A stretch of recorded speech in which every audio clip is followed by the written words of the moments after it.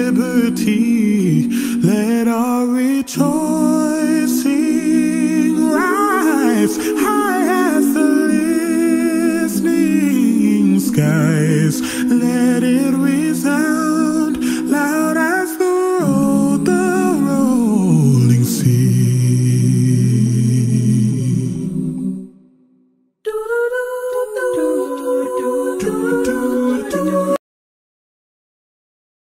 Good evening, everyone. What a befitting song for this last day of Black History Month. I'm sure you enjoyed the musical selection, but I want to say good evening once again to everyone. I am Dr. Jennifer Adebanjo, and I serve as chair of the History and Political Science departments here at Fisk University. Tonight is my distinct pleasure to welcome you to this evening's event. I know that I speak for Professors James Quirin, Linda Wynn, Antoine Leach, and Patrick Rossico when I say that we are very happy that you've decided to join us here this evening. Tonight marks the 25th year of this annual gathering. It is also the second year that we are holding this event under its newly designated name, the Piersen-Mitchell Lecture Series. This event, formerly known as the Pierson Lecture Series, was originally named to honor Dr. William Pierson. Dr. Pierson served as chair of the history department for 15 years and held the prestigious distinction of a McKnight Scholar in American history. In 2021, the members of the department unanimously voted and decided to rename the Pierson Lecture Series the Piersen-Mitchell Lecture Series to likewise honor the memory of our beloved Dr. Revis L. Mitchell, who served as chair of history for 14 years and as a dean of the School of Humanities and Behavioral Social Sciences for 13 years. This campus-wide community event was and is the brainchild of the late Dr. Revis L. Mitchell. It was instituted as an annual forum to provide primary research information on Fisk University. And so that's why we are here tonight in this forum. I know you're in for a treat tonight. Our featured lecturer for this evening is the newest member of our department, and he is none other than the very capable Dr. Patrick Rossico. We also have a musical selection that I'm sure you will be greatly entertained by on this evening also. So I'm certain that you will be intellectually stimulated this evening, enlightened, inspired, and entertained. Once again, welcome, and we thank you for joining us here this evening. We will now have our invocation with Reverend Dr. Jason Curry, and immediately after him, we would turn everything over into the hands of our moderator for the evening, who is none other than Dr. James Quirin. Thank you. Thank you, Dr. Adebanjo. Let us pray. For those who are committed to the task of educating this generation as well as those yet to come, we pause to say thank you for another opportunity, indeed a privilege that it is to work together with those who still see education as a necessary factor in the equation for a better life. We pause and we say thank you. For those who still recognize that our destiny is inextricably connected to our willingness to help others in need wherever and however we may find them, we say thank you. From the bottom of our hearts to the depths of our souls, we give thanks to you. This evening, oh God, we ask your blessings upon this assembly of our Fisk family. We thank you for allowing us to be present and to participate in the Piersen-Mitchell Lecture Series. And we thank you for another opportunity to recognize your presence and your goodness amongst us. Bless us, oh God. Keep us, oh God. Guide us and empower us. But most importantly, abide with us till we meet again. Amen. Thank you, Dr. Curry. Well, I have the honor or the privilege or the duty of being the moderator this evening. I am James Quirin, professor of history. We are honoring two of our colleagues who have fallen, and we're also, of course, honoring Fisk in terms of new knowledge about Fisk presented by our presenter.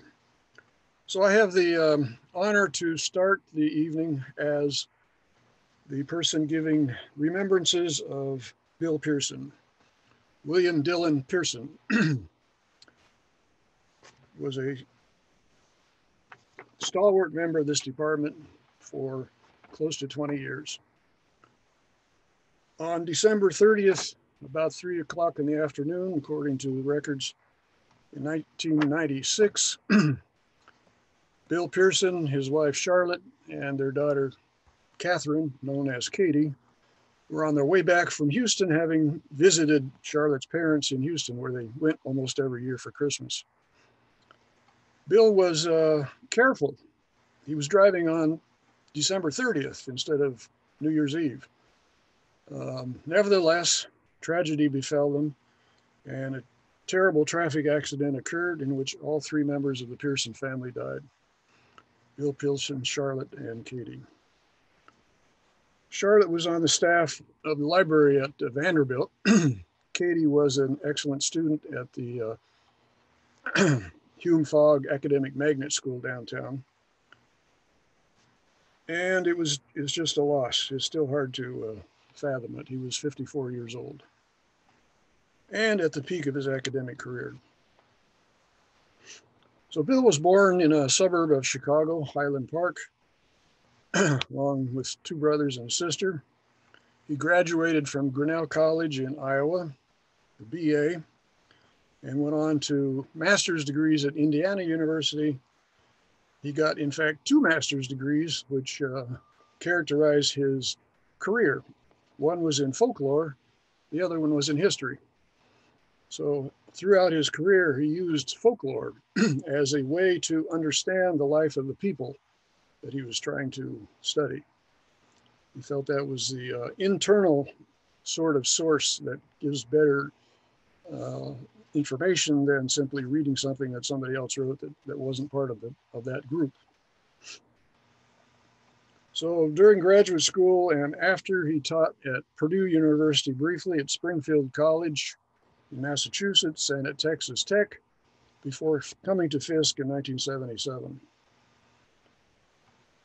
Despite the teaching load that we all have at Fisk and the service load that we also have, Bill was able to produce 3 excellent books and a number of articles and 450 abstracts of articles. He received many journals, and he abstracted the articles, which were then published separately as abstracts, so people could read the abstracts if they couldn't have time to read all the whole article.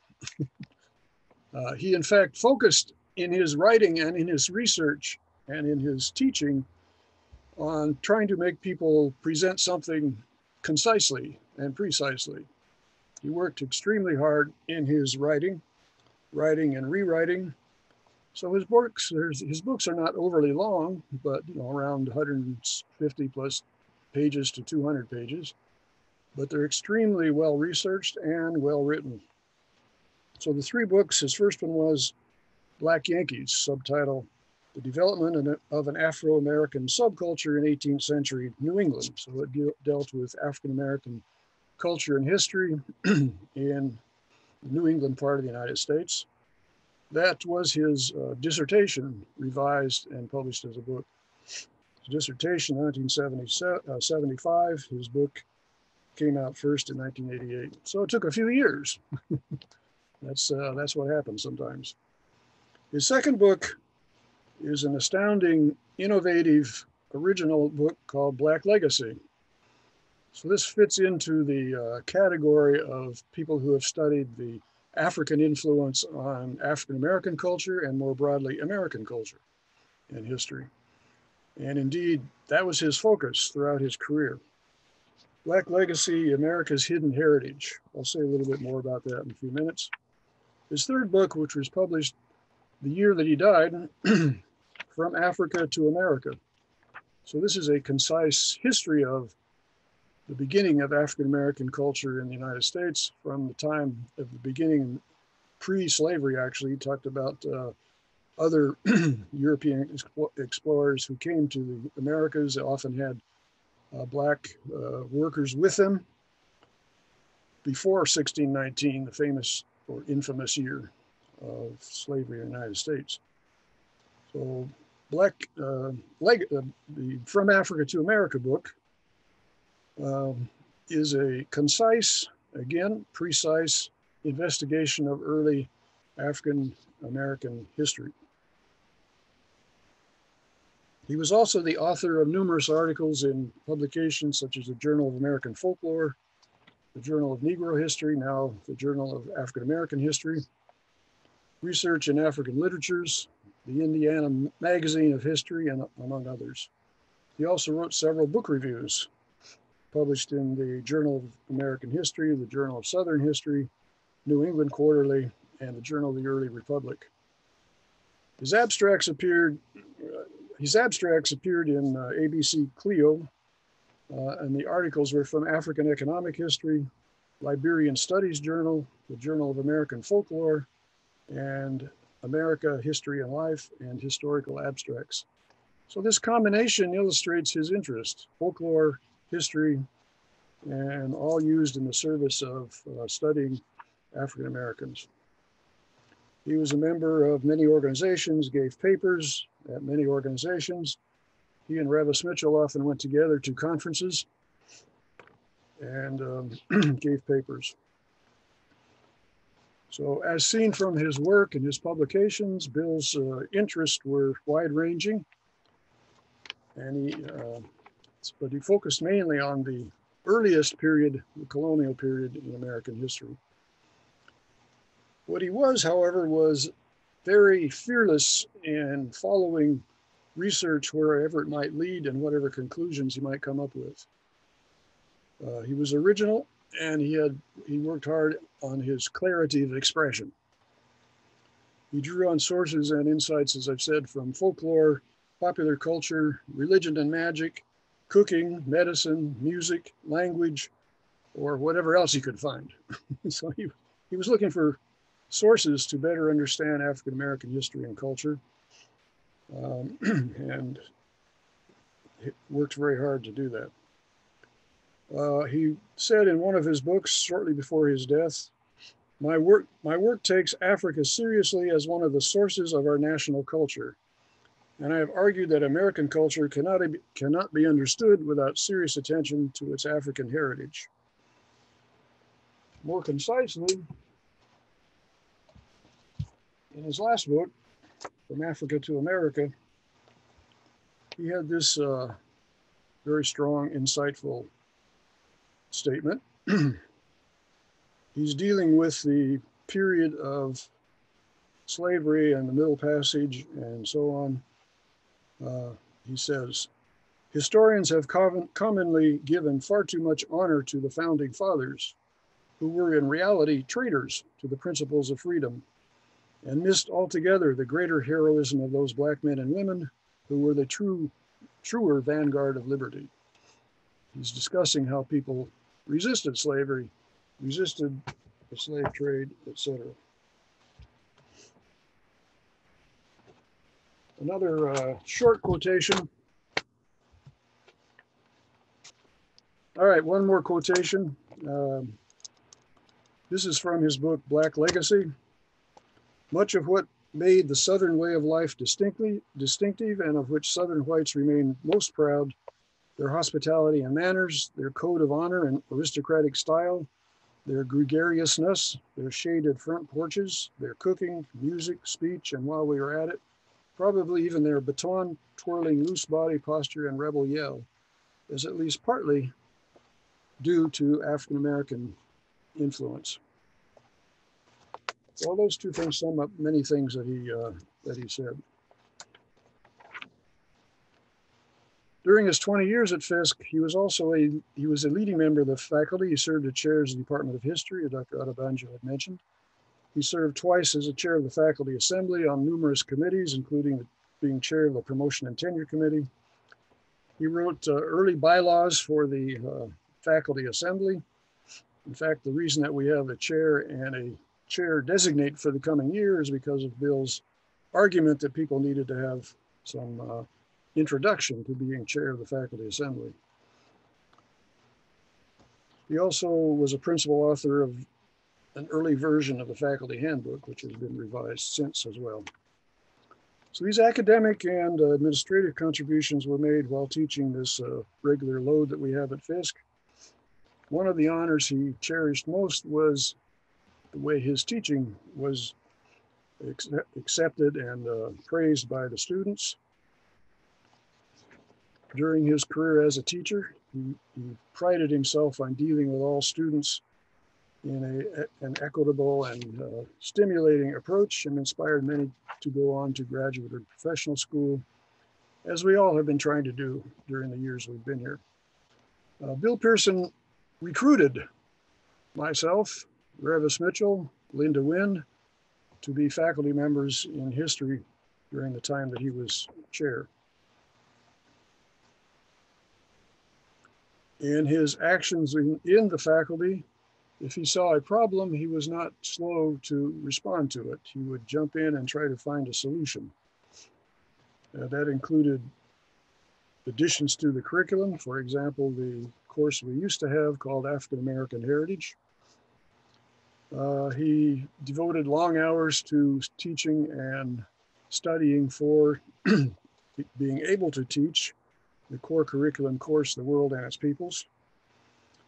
And he produced 2 volumes of notes relating to that teaching effort.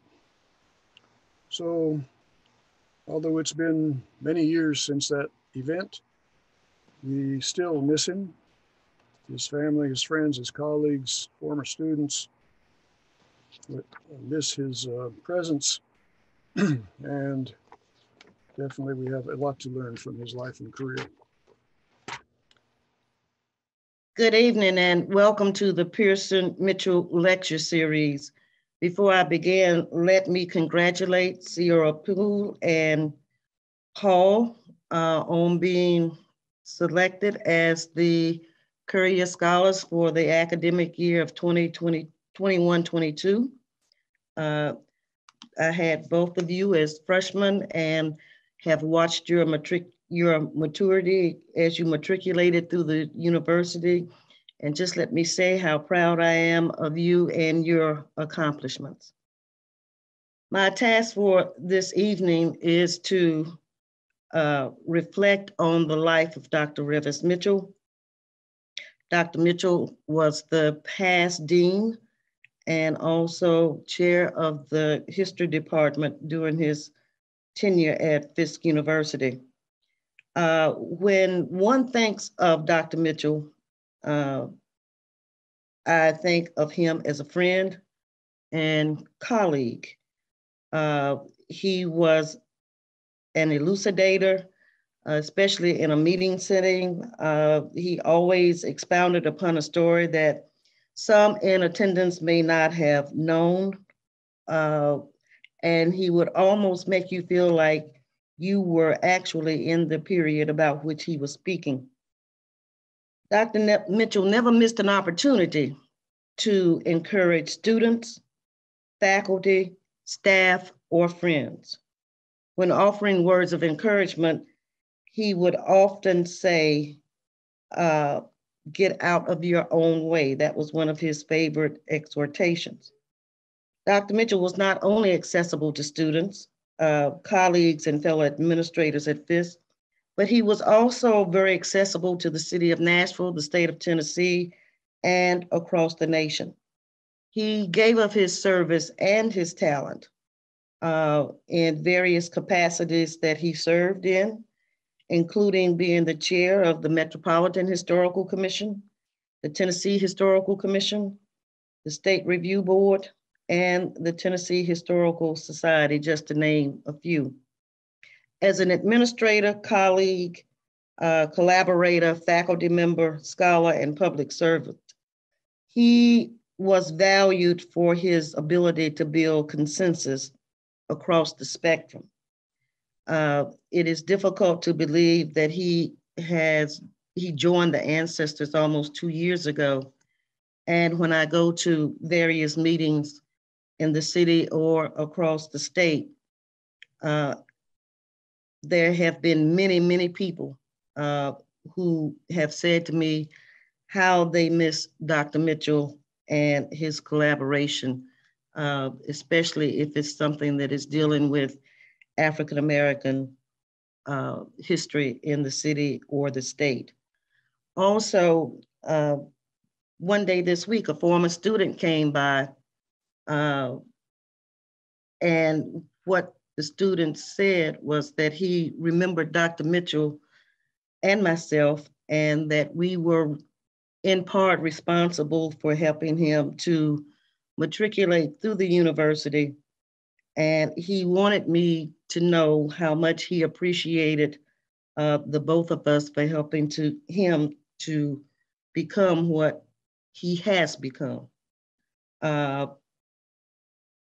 Mitchell served on the faculty of Fisk University beginning in 1980 to June of 1920.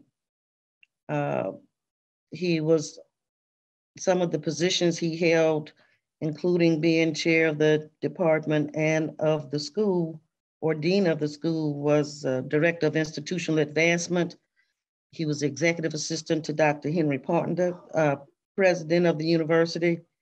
He held adjunct professorships across the city and in some cases across the nation. As an academician, Dr. Mitchell imparted the tools of nurturing and mentorship necessary for students to excel in their educational pursuits and in life. He and his colleagues in the Department of History produced over 50 students who went on to earn their PhDs in history. Dr. Mitchell served as a consultant for the PBS film entitled The American Experience that highlighted the Fisk Jubilee Singers. Mitchell also served as a consultant for Spark Media in Washington, D.C. for the documentary Partners of the Heart, which chronicles the life of Dr. Vivian T. Thomas, a pioneering surgical technician. He also served as an on-air consultant for WTVF. He was a contributor to the Tennessee Encyclopedia of History and Culture. He also authored Thou Lawyer Children Make Their Way, Fisk University since 1866, and it was published in 1985. He generously gave of his time to the state of Tennessee and the Metropolitan Historical Commission. But the vineyard that he enjoyed most was that of the academy and his interactions with the faculty and students, many of whom he considered not only colleagues, but friends, a term that he did not use loosely. One of whom he considered as a friend was Dr. William D. Piersen. Mitchell thoroughly enjoyed honoring the late Dr. William Piersen, who with his entire family was killed in an automobile accident. I believe that date was December the 30th, 1996. It was Dr. Piersen who hired Dr. Mitchell, as well as a number of other members of the Fisk History Department. Piersen and Mitchell's relationship grew from colleagues to friends who respected each other's accomplishments and contributions in the discipline. With Mitchell's entrance into the public history sphere, to the delight of Piersen, he added a new dimension and visibility to the department. Soon after the demise of Dr. Piersen, Dr. Mitchell and his departmental colleagues instituted the Piersen Lecture Series that focused on primary research about Fisk University. Presenters generally included those affiliated with the faculty or either alumni who had conducted or were conducting research on some aspect of Fisk University. Topics from the arts, athletics, history, and the social and physical sciences were among the topics discussed. He beamed with joy when the Theodore S. Currier Scholar gave an insightful response to the topic discussed. At the end of the lecture, he would say to his history colleagues, "We are a small department, but we do excellent work in preparing our students to enter, compete, and earn their advanced degrees in history from any master's PhD program in the country." It is with some sadness that I go back and reflect on the life of Dr. Mitchell. Not only were we colleagues, but we were lifelong friends, and we shared many opportunities throughout the city of Nashville and the state of Tennessee. With all of his personal accomplishments, Dr. Mitchell was foremost a devoted family man and a faithful community servant who led with love. It is my honor to give this brief biographical sketch of the late Dr. Revis Lee Mitchell, Jr. And with that, I'll turn it over to the next presenter.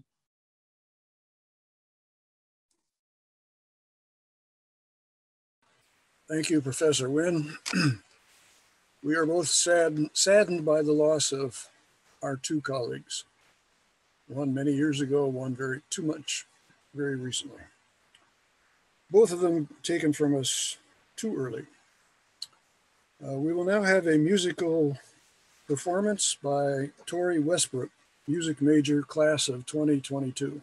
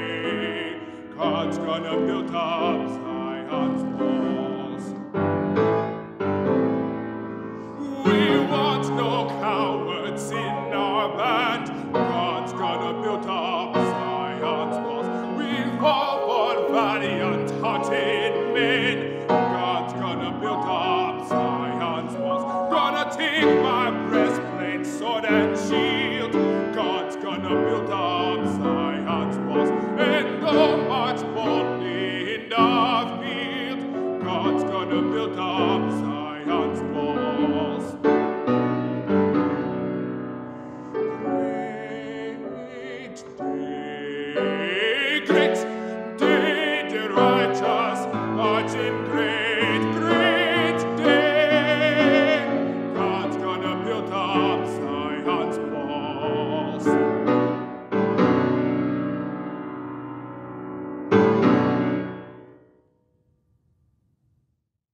Thank you for that rousing performance. It's now my honor to introduce one of our students, graduating senior, Sierra Poole, who will introduce our speaker. Thank you so much, Dr. Quirin. Hello, everyone. I hope everyone is doing well tonight. Well, I have the ultimate pleasure of introducing our lecturer for tonight's event, Dr. Patrick D. Rossico. Dr. Patrick D. Rossico is an assistant professor here at Fisk University, focusing on the history of modern Britain and empires in India. He received his PhD from the Department of History at Vanderbilt University in 2019. From 2019 to 2021, he was an Andrew W. Mellon Partners for Humanities Education postdoctoral fellow at Fisk University. Dr. Rossico has had scholarly articles appear in the Journal for 18th Century Studies and the Historical Journal. He has also contributed articles on the history of the Fisk Jubilee Singers in popular venues in the United States and India. Dr. Rossico's book project, Empire of Circulation, examines how the importation of South Asian artworks and antiques was central to British understandings of both India and British national character. And at Fisk, Dr. Rossico teaches courses on modern Asian history, global British Empire, and world history.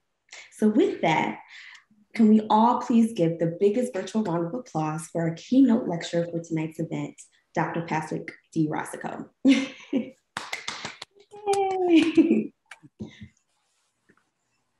Thank you so much for that wonderful introduction. Let me get my PowerPoint pulled up here. One second. And okay, and everybody can see all right? Great. So once again, thank you so very much for this wonderful opportunity to share with you this research that I have been able to conduct over the past 3 or so years. I conducted this research mostly when I was a postdoctoral fellow and a bit in my time as an assistant professor here at Fisk University. And so today I am presenting you an original bit of information that I uncovered during a period in which, honestly, there was no such thing as the Fisk Jubilee Singers. Rather, the Fisk Jubilee Singers had a couple of incarnations that existed during the 1870s and early 1880s that are much more famous. And so today, I'm going to be examining how it is that there was a group of individuals, many of whom had been a part of the Fisk Jubilee Singers in its prior incarnations, and went on to tour the world and to be so successful that Fisk University decided that they themselves would acknowledge this group of initially originally kind of disowned Fisk Jubilee Singers, and would also create their own troupe again to revive the official Fisk Jubilee Singers in 1899. So I'm looking at this 17-year period. And so my presentation today is examining this world tour, and it's entitled The Fair Criterion of Success, the little known tour of the Fisk Jubilee Singers in late 19th century India. So, as I have said, the Fisk Jubilee Singers, in their very illustrious history, in especially their early years, in their first incarnation in the 1870s, it's been a subject of history that has been very, very honored in many, many forms.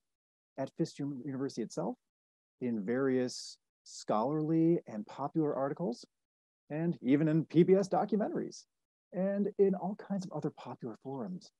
However, this group of Fisk Jubilee Singers who toured the United States, who toured Europe for 3 years and raised enough money and awareness for Fisk University to allow for Fisk to continue to exist during its initial shaky years, this group is so important, but it is the group that grew out of the dissolution of this initial troupe and its later forms that I really want to examine today, because many of these folks who were in this initial troupe did approve and did want to be a part of this later tour.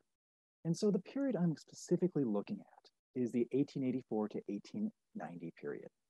And during this time period, the Fisk Jubilee Singers, at this point headed by one of the original Fistula singers, and a very talented singer and orator by the name of Frederick Loudon. He, along with his manager, his wife, Harriet Loudon, designed a global tour that would promote global awareness for African American musical forms, especially spirituals, but also would celebrate Fisk University, bring global awareness of Fisk University to many corners of the world, including Australia, New Zealand, Britain, South Asia, and also even parts of China and Japan very briefly. But also, they want to show off just the great degree of refinement and talent that many African persons had or certainly were very capable of achieving, thus trying to dash negative stereotypes and racist ideas, unfortunately, that existed in the United States and elsewhere on Earth. And so, in order to do that, they really intended to negotiate, confront, and challenge many of these ideas of race and class and ethnicity that existed, not just in the United States, but also in their permutations throughout the colonial world, because in many parts of the world, we have Britain colonizing. We have various individuals who are designated as a colonized sector of society and a sector of society that is the colonizer. And so, during this time period, we also have a period in which the Fisk Jubilee Singers dissolved in 1878. Frederick Loudon and George White, the original director of the Fisk Jubilee Singers, decided they were not quite done. And so they decided to revive the Fisk Jubilee Singers for 5 years. For 5 years, they attempted to keep touring under the Fisk name as the Fisk Jubilee Singers. But George White gradually became disillusioned with the project. And he, unlike Frederick Loudon, the fellow here on the right, decided that the Fisk Jubilee Singers had run their course. He had felt that there really was nothing more that they could do in terms of raising awareness for Fisk or helping to financially support Fisk. And so he resigned. But Loudon didn't agree. And at that point, he stepped up to become co-manager with his wife, Harriet Loudon, who was not a singer, but she was a brilliant logistics expert, we'll say. And she, along with her husband, Frederick, got a new coterie of Fisk Jubilee Singers and departed on a tour in 1848. They toured 1884, and they toured a little bit in the United States before heading over to Britain and Ireland for another tour. When they departed, they were specifically told by President Cravath of Fisk University that Fisk did not support them, and they accused them of being a fraudulent organization in the sense of being one of the many groups that all claimed to be the Fisk Jubilee Singers. Cravath was not happy about this. President Cravath said that I really regard Loudon's troupe as just the Loudon's Jubilee Singers, and as a troupe that, like many others, are just claiming that they are associated with Fisk. But unlike some of those troops, Frederick Loudon really, really did want to support Fisk, and the money he raised and the speeches he delivered in each of his concerts continued to be supportive of Fisk University. And so, for 2 years, the troupe circulated parts of Britain and Ireland, in some cases meeting with great success, in other cases finding that not many people were showing up for their concerts. But after 2 years of initially mixed reviews, followed by some concerts where they received great encomium, they decided that they should go on the next leg of their tour. And so in 1886, they decided they would leave for what were known as the Antipodes, Australia and New Zealand. They planned after that to also eventually make their way to parts of Asia. So you can see now in this map I have constructed, April 1884, crossing the Atlantic, spending 2 years in Britain before traveling down the Atlantic, through the Mediterranean, going then through the Suez Canal and down through the Red Sea, and then over to Australia. And I'll briefly bring up their time in Australia, because after being in Australia for about 3.5 years, where they met with enormous success, they began their homeward bound tour, as they dubbed it. And they headed northward, initially up to Ceylon, today known as Sri Lanka, up to Calcutta in Bengal, and then across northern India, stopping in parts of of northern India, and then making their way through other parts of India before stopping in Burma and stopping briefly in China and Japan. And so, as you can see, they did not just stay, as my timeline shows, in Australia during their 3.5 years. They also went to New Zealand on 2 separate tours, where they also met with great success. Interestingly, during these tours, they loved being in Australia and New Zealand so much that they actually had to recruit new members, because some individuals even quit the Jubilee Singers and stayed in Australia and New Zealand. One fellow later became actually an important member of New Zealand's parliament after retiring from the Fifth Jubilee Singers. Stayed in New Zealand. But nevertheless, after these wonderfully successful tours, they then left for India, where they were initially very worried that their success could be not ensured. They could have really not met with much success, but they did. And so they were in Calcutta for only about 3 weeks. Then they they traveled by train across northern India, stopping in the state of Uttar Pradesh, performed in Lucknow, Kanpur, and Agra, before then making their way over to the west coast and going to Bombay, sailing down the coast, stopping in the southern tip of India in Madras, and then going over to Rangoon in modern-day Myanmar, then known as Burma, before then spending 2 months traveling over to East Asia, before then heading back home and arriving in San Francisco. So once again, it's this leg of the tour that I'll now talk about once they are down in Australia. And also, I just want to say, I just found this photo of the singers not long after their return from South Asia in an archive in New Zealand. So good to have more and more group photos. But nevertheless, during this time period, the singers consisted of Georgie Gibbons and Maggie Wilson as contraltos, Maggie Carnes, Belle Gibbons, and Mattie Lawrence, and Patty Malone as sopranos, Robert Bradford Williams and John Lane as tenors, Robert Bradford Williams being an individual who stayed in New Zealand, Frederick Loudon and Orpheus McAdoo were basso. Orpheus McAdoo actually ended up retiring as well and stayed in Australia. And then Leota Henson, who was Frederick and Harriet Loudon's niece. She was pianist, and she kept a lot of interesting information, scrapbooks, letters. Her desire to document this tour as much as possible is actually what made my entire presentation, and indeed all my research, possible, along with the correspondence of one other unlikely source that I will talk about in a bit. But nevertheless, once in Australia in 1886, the Fifth Jubilee Singers traveled back and forth between Melbourne, Sydney, Brisbane, and Adelaide when they were not on their 2 tours, each of which lasted about 6 months in New Zealand, in 1886 to 1887, and in 1888 to 1889 in New Zealand. When they first arrived in Australia, Frederick Loudon noted just how great of a reception they received. In fact, he said in one letter, "We cannot forget the cordial welcome we received. Numerous social gatherings were arranged by leading citizens of Melbourne, by members of Parliament and their wives, and by leading merchants, until finally the social courtesies culminated in a grand reception and private concert at the Grand Hotel." You can see the Grand Hotel here on the right, where the Fifth Jubilee Singers stayed and performed. One other notable concert that they gave, well, several notable concerts, I should say, but one in particular that Frederick Loudon reflected upon was the June 1886 concert they gave in Melbourne's Town Hall. You can see here their organ room where they performed. He said that they gave our first concert. We had rented the Town Hall, seating 3,200, and the hall was packed almost to suffocation, as it was also on the 25 succeeding nights. We eclipsed all records of concert companies during our stay in Melbourne, where we gave 80 successful concerts during this visit to Melbourne.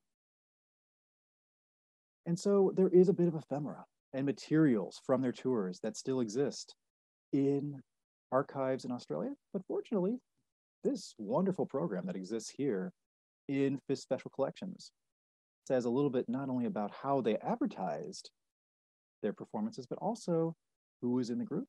And on this side, the songs that they sang. So we have a document of the songs they sang. But I also should mention that Frederick Loudon tended to also give a number of speeches in between these different songs. And in doing so, he often sang the praises, no pun intended, sang the praises of Fisk University and of the history of the Jubilee Singers and how important they had been to the university and their desire to continue to be supportive of the university. And before they departed, however, they ended up still being able to perform before many illustrious persons. This was the case throughout their entirety of their time in Australia and New Zealand. And during one of their farewell performances, they received a letter from the mayor of Sydney, who claimed he, quote, had much pleasure in accepting the invitation of the Fisk Jubilee Singers to be present at the opening night, Monday the 16th, on their farewell tour at New Centenary Hall, York Street. And so, after a wonderfully successful time in Australia and New Zealand, they then set off to India, where they were much more anxious about how they would do. How would people receive them? How would people perceive them? And ultimately, would people like their music? This was so unknown to them, but they received encouragement to go because they had some friends who had relocated to India over the past few years. First of all was the former Governor General of Canada, the person who had been the top colonial officer in Canada. Lord Lansdowne had been so impressed with them when the Fisk Jubilee Singers toured Canada earlier.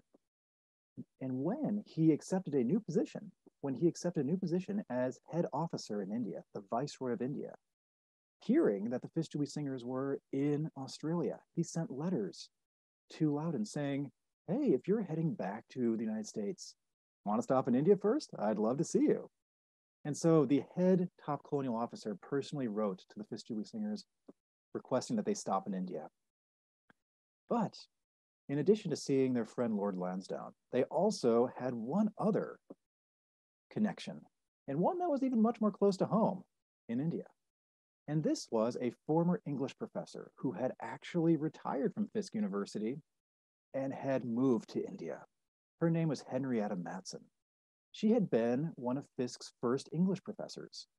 She was one of Fisk's first English professors, but in 1887, she decided that her time at Fisk had really come to an end because she had received a lot of encouragement from friends and other individuals involved in missionary organizations to go relocate to India. And so she moved to India in 1887. And when she got there, she couldn't help but feel as though she missed Fisk so much. She wrote to friends back at home. She wrote to the Spence family, particularly Adam Spence and his family. But also she even wrote letters to the Fisk Herald and had her letters published in the Fisk Herald in the years that she was living in India. When she learned that the Fisk Jubilee Singers were in Australia, she also said, if you would wish to stop by India, I will actually be in Calcutta in November of 1889 before she was going to relocate to Burma. And so during her time in India, she not only missed Fisk, but she even kiddingly referred to the students whom she taught as a missionary, the South Asian students, as quote unquote her Fisk students in India, or her quote unquote future Fisk students. And so with all of these friends asking the Fisk Jubilee Singers to come to India, they couldn't resist. And so they got a ride aboard the RMS Ordizaba. And while traveling from Australia up to India, they in fact even performed on the ship. They performed on the ship, and they ended up actually getting a very positive reception just from the passengers. But as they approached India, something very unexpected happened. A huge cyclonic storm occurred in the Bay of Bengal, one of the largest that had been seen in some time. And they were very worried that their ship would actually be in the line of the storm, or at the very best, that they might be late for their first concert that was booked at the Calcutta Opera House in November of 1889. But they were very fortunate in that they ended up making it to Calcutta in time. They had to get off the ship and almost just literally get the luggage to the hotel, and then run to the opera house just to perform in time. But they made it. They made it. And they were exhausted. They weren't sure what people were going to think of their music. But as you can see from this advertisement, there was a lot of anticipation for their concert, and they did an excellent job. For the next 2 weeks, they performed at the Opera House, where The crowd in Calcutta was known for being very tough, a very, very, at times identified as being kind of a snooty crowd, very critical crowd. But they did an excellent job, and they received almost nothing but praise, except for one individual whom Henrietta Matson actually sat next to in the crowd. She identified him as one young Scotsman who was quote unquote full of grouch. Well, can't please them all. But you know, if only one person in the crowd doesn't like it, that's still pretty good. So they performed for 2 weeks in the opera house. Before then, Henrietta Matson asked them to stay one additional week to perform in a local Methodist church that was run by the famous missionary Bishop Thoburn. And so Bishop Thoburn had them for a week performing each night. And from all accounts, from all newspaper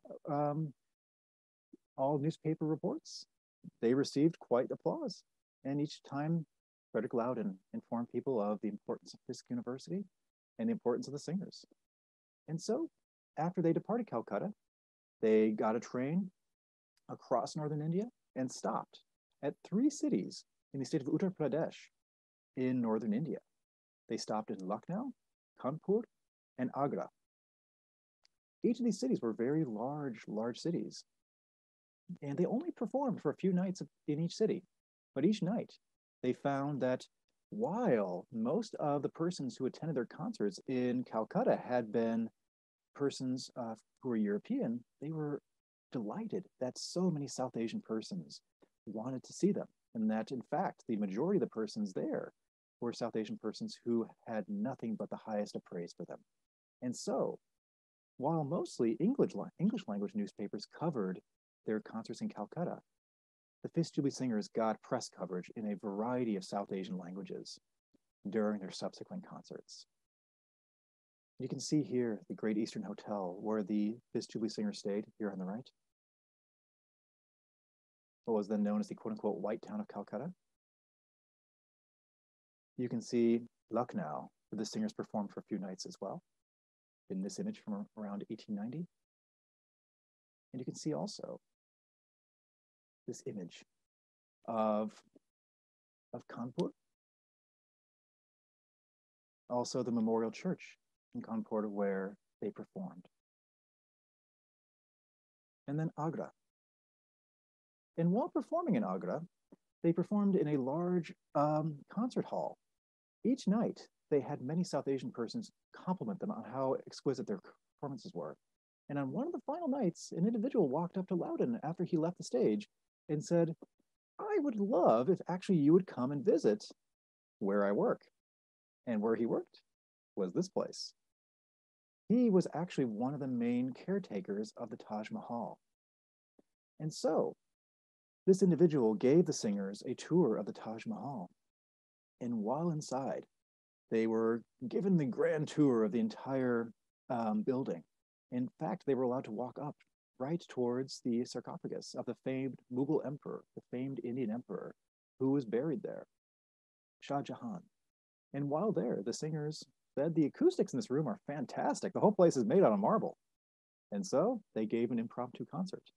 They sang many songs, and several persons stopped to listen. And generally, the Fisk Jubilee Singers thought this was quite an experience. As you can see in this quote from Frederick Loudon, "We gather around the sarcophagi, and soon the great lofty dome echoes the first Christian song it has ever kept caught up. And that song, the cry of a race akin to those whose dust sleeps in the crypt beneath. As the tones of that beautiful slave song steal away to Jesus, which we had sung before emperors, presidents, kings, and queens, awoke the stillness of that most wonderful of temples. We were so much overcome by the unique circumstances that it was with the utmost difficulty we could sing at all. I've been redeemed, and we shall walk through the valley," were sung, and thus closed one of the most remarkable events in the history of the Fisk Jubilee Singers. And so, as you can see, there was a lot of attention given to the Fisk Jubilee Singers, not just when they were in Uttar Pradesh, but when they then made their way over to Bombay. You can see here the Bombay Gazette, published in Hindi, several accounts of their performances. And so I have here a sampling of quotes of the praise they received. Last night, there was again a large audience, and the singers was again and again loudly applauded. Everyone who has heard of the Fisk Singers and how they went out into the world to get sufficient money to pay off the debt of Fisk University and ensure its permanence. We regret that their stay is so short in Bombay, but express a hope that such an opportunity may again be given us of hearing the talented Fisk singers who have charmed the ears and hearts of many during the past week. So, if there are any Fisk singers in the crowd, you have an invitation that's been long standing. So here's a scene from Bombay, what the streets would have looked like for the Fisk singers walked down in 1890. And then here is where they performed. At least one of the nights. They performed in a few different venues, but one night they played in the Framji Kaswaji Institute in this building. And then after leaving Bombay, they sailed down the coast and they made their way around the tip of southern India and then up to a city that was one of the former, what they called presidency cities in India, one of the old colonial cities known as Madras. So in this city, in the modern day state of Tamil Nadu, we had the singers performing for about a week. And while they were there, they played in Victoria Hall and they played in Memorial Hall. And newspapers likewise covered the size of the crowds. They would have actually stayed a little bit longer, but actually they missed a train at one point and missed a couple of their shows. Oh well. They did very well and often received high praise. Here's Madras in 18. And so, after being in Madras, the Fisk Jubilee singers were on their way home, but they heard again from their friend Henrietta Matson, who at this point had crossed the Bay of Bengal and had relocated to Rangoon. And she wrote to the Fisk Jubilee singers and said, Bishop Thoburn and I are now located at a different church in Rangoon. Want to stop and visit us in Burma? And so they did. They, at this point, went over to Burma and they met up with their friend Henrietta Matson again, and they performed for almost 3 weeks in Bishop Thoburn's church every single night.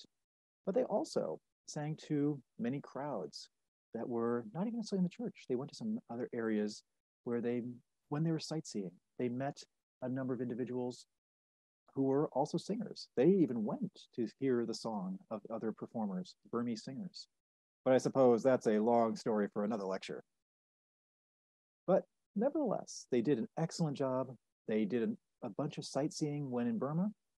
They were very impressed with some of the architecture and various other important sites they saw throughout the city.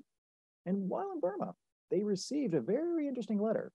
President Cravath said to the Fisk Jubilee singers, even though he had pretty much said he was not pleased with them for existing, back in 1884, he had gotten word of just how successful they had been. And he said that he was rethinking his stance on the Fisk Jubilee singers. And he told Loudon, actually, it's fine. You may call yourself the Fisk Jubilee singers again. In fact, when you get back to the States, if you want to come visit us and perform in Fisk's Chapel, that would be fine with us. And so the Fisk Jubilee singers gave a few more nights performance, packed crowds, before then departing. Henrietta Matson, as you can see in her characteristically very easy to read letters, described a concert. The Jubilees have been described concerts, but also described her experiences walking around the city with them. And in one instance, she said, the Jubilees have been here a week and did well. In Bombay, they did remarkably well. Bombay has more life than any eastern city I have seen. They ought to have stayed longer and were begged to stay longer in Madras, where they did so well. But their arrangements were made to move on homeward to Singapore, from there to Hong Kong. Mr. Loudon hopes to get around to Fisk by commencement. President Cravath has invited them to be present at the great anniversary. And so we see Strand Road in Rangoon in 1890, when the Fisk Jubilee singers were there. And so we have the Fisk Jubilee singers departing, making their way to Singapore, where they stayed briefly and performed a few nights. They went to Hong Kong and performed at the Royal Theatre in Hong Kong. They stopped in Shanghai and Canton, China, where they did very well. However, there was a lot of flooding and other weather issues right around that time in Canton and Shanghai. So unfortunately, the crowds weren't quite what they were expecting, but you know, they did their best, and those who were there said it was excellent. They then went on to perform a few nights in Kobe, Japan, and then they sailed off from Japan aboard this very ship here on the right, the city of Rio de Janeiro, and made their way to San Francisco. So you can see this was the last leg of their tour, March and April, then heading back and arriving in San Francisco before they then traveled across the United States and made their way to Nashville. And here are now some photos of the Fisk Jubilee Singers purchased and gifted to Fisk University and are now housed in the Fisk Special Collections. Just a few, there are many of these, but they're fascinating. Here's Bolshevik Road in Bombay. Here is a scene in Bombay. This is actually of a procession of individuals during an Islamic festival. And then also they were interested in images of men, women, children, the folks of India and Burma. So a lot of images of persons in the street, stage photos like this one of a Parsi school in Bombay. But these are wonderful, wonderful images. In fact, I don't know if there are any other copies of these photos in existence in any other archives. And so it's wonderful that Fisk Jubilee Singers preserved these and gifted them to Fisk University, where they now sit in Fisk Special Collections. And also, as they called it, the Sway Dragon Pagoda in Rangoon, which was a large Buddhist temple, the Shwedagon Pagoda, where the Fisk Jubilee Singers themselves toured and marveled at the wonderful golden architecture of the roof. So I hope I have not gone too over time today. And I'd just like to say many thanks to many persons who helped to make this happen. Because all this material was scattered to the wind. Much of this material still probably exists in archives in India and Australia, New Zealand, but some of this material is here in Fisk Special Collections in Nashville. But also many of the letters I utilized are in the Portage County Library and Archive in Ohio, the Auburn Avenue Research Library in Atlanta, Georgia, the Detroit Library Special Collections, and also there are a few images I've used today that are from the British Library. So major thanks to everybody who has helped to make this entire project happen. And I'm sure there are many of you that I have to thank that are not on this list. So thank you, everybody who's here today. Thank you very much.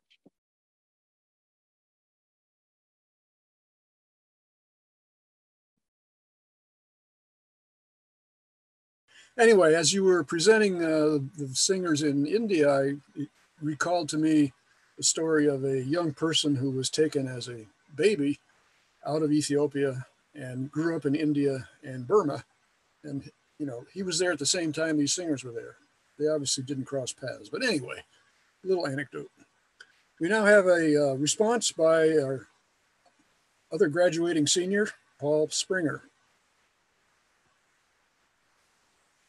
Good evening, everyone. Can everybody hear me? I'd first like to start off by thanking Dr. Rossico for his great presentation. And a personal anecdote, I'm currently taking his Modern Asia History class right now, so this served as a great addendum to our class I'll be attending tomorrow, so thank you for that as well. To start off, I would like to say that this research to me was emblematic of the Fisk History Department. Since I've been here, we have been a small collection of students, a really small collection of students. In fact, I didn't even start off my matriculation at this university as a history major. I started off as a psychology major. And by the great recruitment of Dr. Brandon Owens and Professor Linda Wynn, I became a history major quite shortly. And ever since then, I've been exposed to different parts of the country, different students, been able to engage with students from much larger universities. And like the Fisk Jubilee Singers, I've been able to interact with a multitude of different cultures, different students from across the world. And that's all thanks to the Fisk University History Department. And the part that I really deem emblematic is that although we're very small, we spread our wings very far. Ever since I've been here, Students from this department have engaged with students of much larger magnitudes that I've even engaged with. In fact, this summer, I did an internship with Vanderbilt University, and of the cohort of 5, the university students that I was engaging with were from Yale University, Brown University, Duke University, and Vanderbilt. And here I am from Small Fish University thinking, okay, I'm from the small school. How do I even, connect with these guys? They are at much larger institutions. And what I found out was that I actually had just as much or even more to offer to that cohort from this small history department. And so, like those Jubilee singers, I might be small, we might be small as a university, but we spread very far and our impact is very large. And so I have nobody else to thank but Dr. Quirin, Professor Wynn, Dr. Owens, and my students, my colleagues as well. Sierra, we've gone through this together, class of 2022. Cassandra Hanna, who I see who's on this call right now, served as a great mentor to me.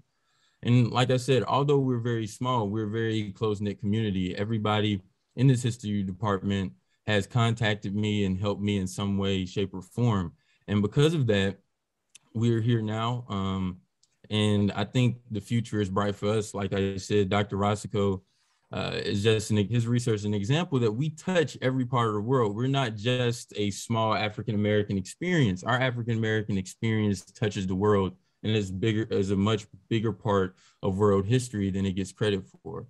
So for that, again, I'd like to thank you, Dr. Rossico, for your great presentation, and Fisk University for offering me such a unique and specific education that connects not only my experience to my heritage, but experience across the world. So thank you.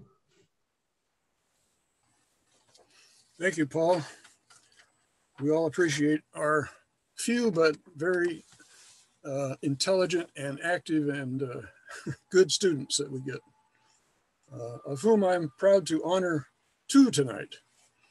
So at this meeting every year, we have presented the Currier Award. The Currier Award is named after Theodore Currier, a professor of history at Fisk.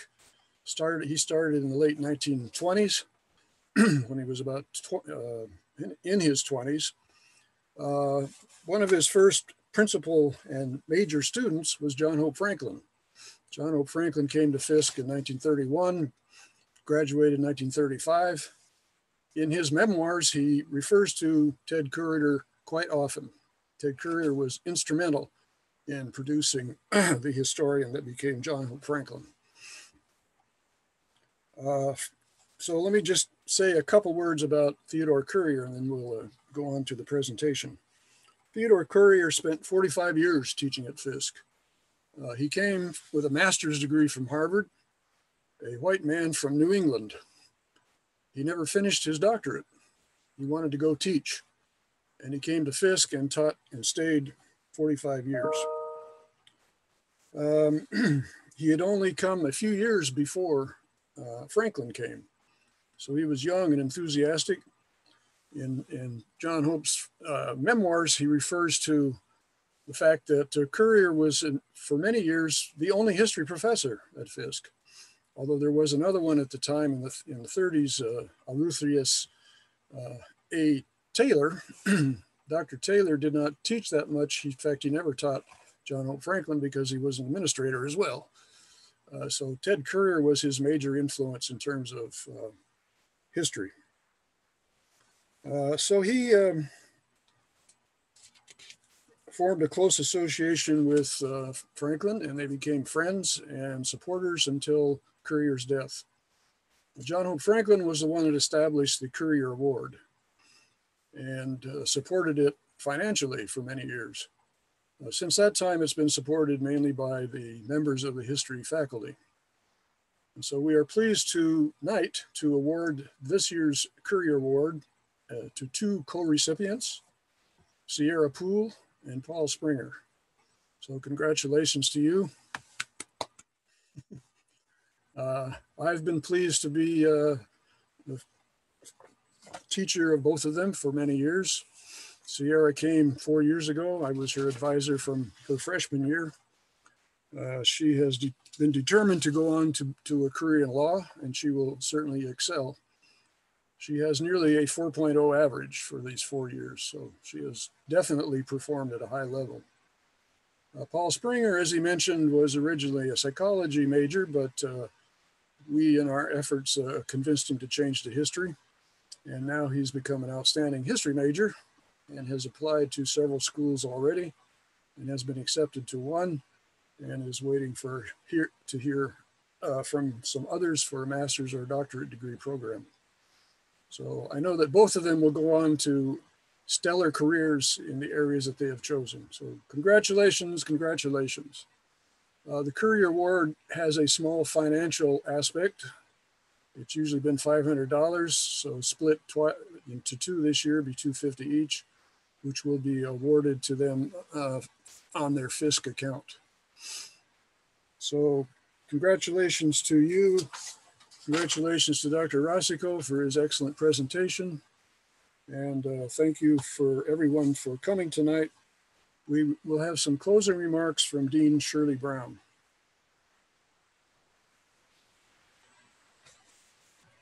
Good evening to everyone. First, let me thank the organizers, the Department of History and Political Science, for presenting the Piersen-Mitchell Lecture Series. I would also like to thank all of the participants on the program, an outstanding event.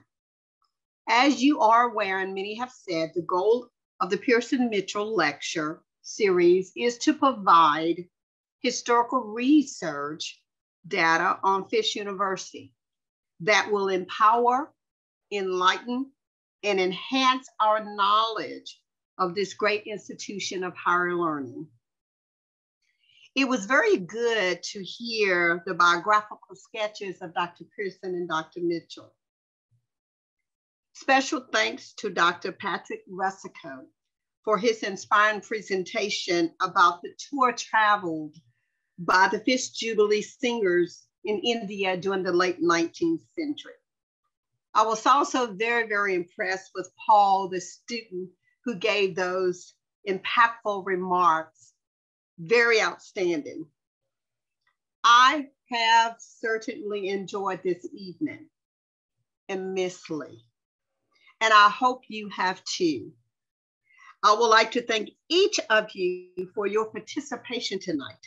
Your time is precious, and we do not take it lightly. Your participation has been highly appreciated. So again, thank you, and we will see you next time. Good night. Thank you, Dean Brown. Thank you for those wonderful remarks. And as chair of the department, I just want to say, give a special thank you to our speaker. That was a dynamic, very interesting and inspiring presentation of the little known history of the Fisk Jubilee singers. Let's give him another hand of applause. It was very, very enlightening, very inspiring. I also want to say congratulations again to our curious scholars. We are expecting greater things from you, and I know you will do your very best to continuously represent Fisk University. I want to give a special thanks to Mr. Torrey Westbrook for that musical selection under the direction of Dr. Paul Kwame. We thank the whole music department for helping us out this evening. Thank you, Dean Brown, for being here. A very, very special thank you to Dr. Brandon Owens, who helped put this together, put this Zoom meeting together tonight. Let's give him a hand of applause. Thank you, Dr. Brandon.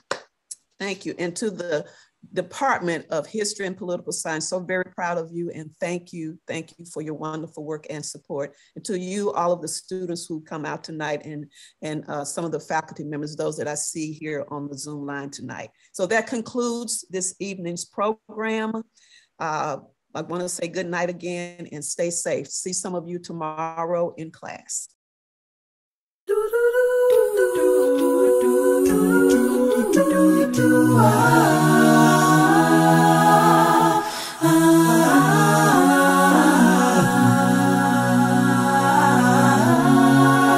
Lift every voice.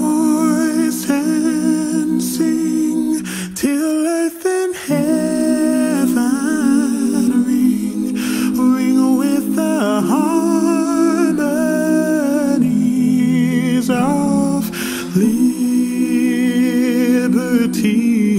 let our rejoicing rise high as the listening skies, let it resound.